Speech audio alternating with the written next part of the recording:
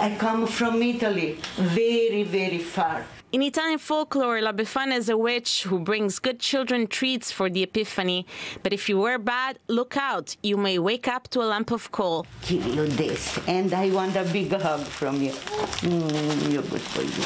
Grazie. Prego. A tradition that some Italians immigrated to Canada decided to carry on, like the Alma Association in Montreal that has been welcoming this generous witch for 47 years. It's part of our culture.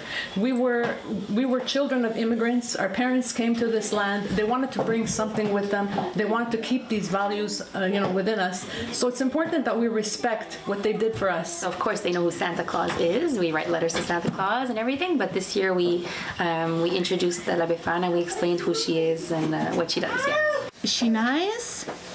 Yeah?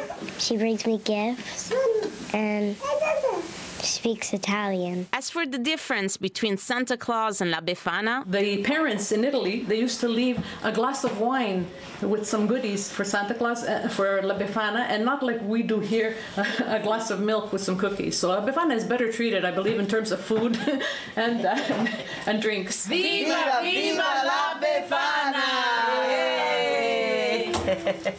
in Montreal, Teresa Romano, City News.